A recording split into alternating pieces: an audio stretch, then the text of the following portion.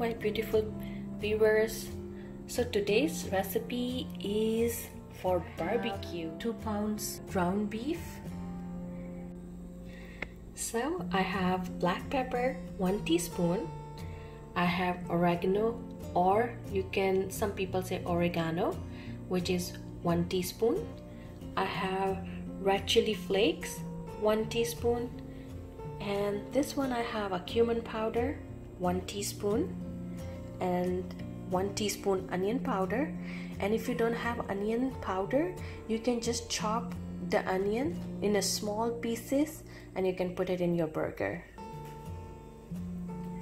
I have garlic powder, and if you do not have garlic powder, you can also use the garlic paste. And I have my paprika powder, which is 1 tablespoon, and I'm gonna add 2 teaspoons salt and 4 tablespoon breadcrumbs. That's my homemade breadcrumbs, but you can buy it from the store as well.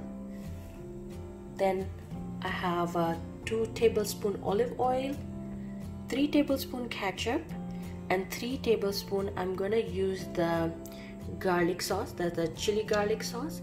You can use any hot sauce that you would like. Let's get started.